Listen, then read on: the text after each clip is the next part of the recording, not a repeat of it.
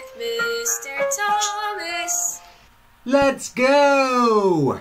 Here is Chapter 8, Lesson number 4, Solving Quadratic Equations.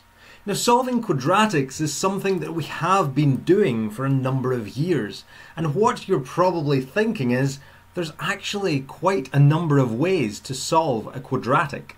So what I thought I would do is put together a lesson where I'm showing you the different methods that we can now use to solve quadratics. Let's take it then right back to the start. So to solve a quadratic means to find the value or values of x when y is equal to 0. Now, the different ways that we have come across that you can do that, first of all, you can easily look at the parabola. So if you graph the quadratic, you can see the values where the graph crosses the x-axis. In other words, you're finding the roots. You can also factorize your quadratic in order to solve it. Something else you could use is the quadratic formula. Oh yeah. And you can also use completing the square. So you can complete the square, you can use quadratic formula, you can factorize it, or you can use the graph. So I'll do an example of each one. Something that we've not really done is using completing the square, so I'll do a couple of examples with that. So let's go for example number 1. Here is the graph of y equals x squared minus 2x minus 15. Solve x squared minus 2x minus 15 equals 0. This one is probably the easiest example in the entire world because all you do is you look at the graph and you just want to see where the graph crosses the x-axis. Because you know on the x-axis it's when y is equal to 0, and that's what it means to solve a quadratic. So this graph here, it crosses at -3 and it crosses at 5. So really your solution is just going to be x equals -3 and x equals 5. So first method is just to look at the graph to see where it crosses the x-axis. Example number 2. Solve 6x squared plus x minus 15 equals 0 by factorising. Depending on who your teacher is, you may have been taught factorising different ways. It doesn't matter which way you do it as long as you get the same answer. What I'll do is I'll show you how I would do it, and then hopefully you get the same line here, and then I'll show you what you would do after that. So the first thing to do is to factorise. I would take the 6x squared plus x minus 15 and just think, what would I get if I factorise that? Now to do that, there's no highest common factor. It's definitely not a difference of 2 squares, so I'd multiply the 6 and the negative 15 together. If I do that, I get negative 90. What I then do is think about factors of 90, so numbers that multiply to give 90. You'd have 1 times 90, you could have 2 times 45, 3 times 30, 5 times 18, 6 times 15, 9 times 10. You want to find a pair of numbers that you can multiply to give negative 90. So you know, if you multiply, let's say 9 and 10, one of the numbers must be a negative. Or 6 and 15, again, one of the numbers must be a negative. But what you want to do is you want to find a pair that will multiply to give 90, but will add to give 1, because we've got 1x. So it's that coefficient. So obviously if you do -1 add 90, or 1 take away 90, it's not going to give you 1. The only possible answer there would be 9 and 10. And again, one of them has to be a negative. If you do 9 take away a 10, you would get -1, but we just want 1.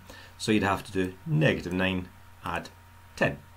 So what you do is you would then go back up here and you get 6x squared, leave that as it is, but instead of writing plus 1x, write minus 9x and plus 10x. Because all you're doing is you're rewriting the 1x as negative 9x add 10x. From there, take out the first 2 terms and factorise them. Then you would factorise the last 2 terms. So factorising the first 2, just looking at that, you've got a highest common factor of 3x, so you've got 3x bracket. Inside the brackets you'd have 2x and then a minus 3.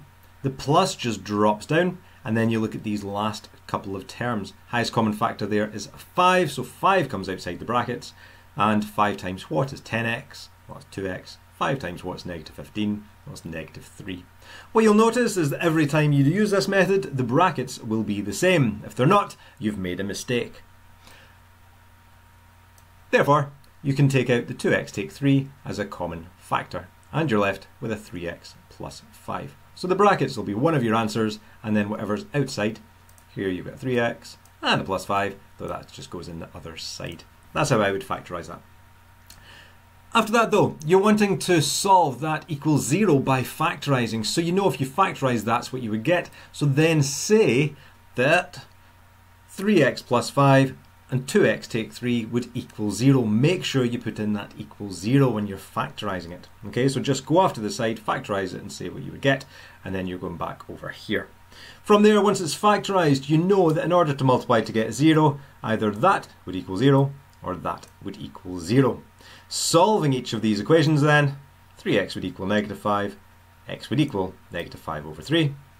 And if you solve this one, add 3 to both sides, divide by 2, x would equal 3 over 2. So you're getting your 2 answers. So that is how you'd solve it by factorising. Example 3. Use a quadratic formula to solve 3x squared plus 7x plus 1 equals 0. Remember your quadratic formula. This is it here that's dancing about. Woo! Take the coefficients of x squared, x, and the number on its own. So you've got how many x squareds? 3. How many x's? 7. Number on its own? 1. And all you want to do is you want to substitute those values in for a, b, and c. So you will end up getting that.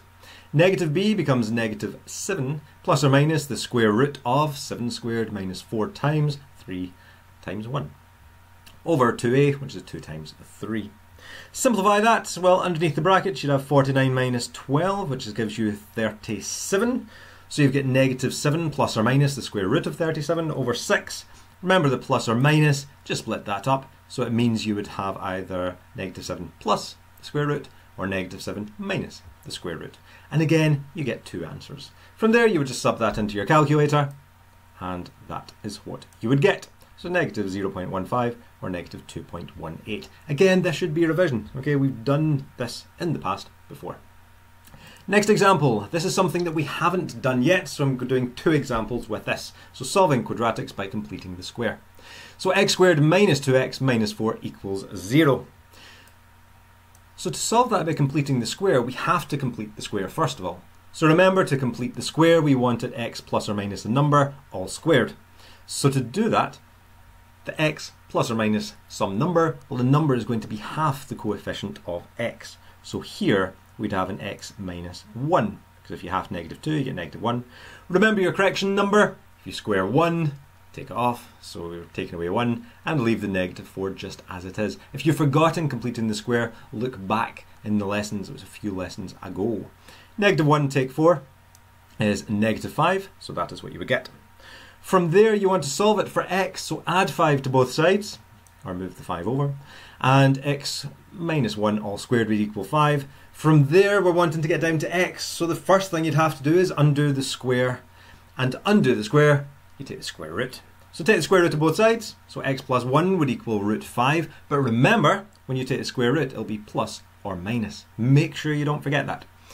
After that, what that means is you're going to have the square root of 5, or minus root 5, and then add 1 to both of these answers. You're going to have root 5 plus 1, or negative root 5 plus 1. And that is what you would get. I'll do one more example with that, because as I said, this bit is new. So solve x squared minus 6x minus 1 equals 0 by completing the square. So again, just complete the square. So half the coefficient of x, so you get negative 3. So I've got x minus 3 in brackets squared. Square that, you get 9, so take that away, and then leave the negative 1. Negative 9 take away 1 is negative 10. From there, you want to get down to x on its own, so let's start undoing this. So add 10 to both sides, remove the 10 over. From there, you've got x minus 3 all squared. Undo the squared, it means square root. And again, you need the plus or the minus. So you've got plus root 10 or minus root 10. So just put in that in 2 separate parts. On the left hand side, we've got x minus 3. We want to get x, so you'd have to add 3. So adding 3, you'd have root 10 plus 3, or you'd have negative root 10 plus 3. And that is what you would get for x. So as I said, just a quick summary of how you can solve your quadratic equations using those different methods. Give this page in the Heinemann book a shot. You're using everything you know to try and solve the quadratic equations. Good luck, have fun, enjoy. Bye. Woohoo!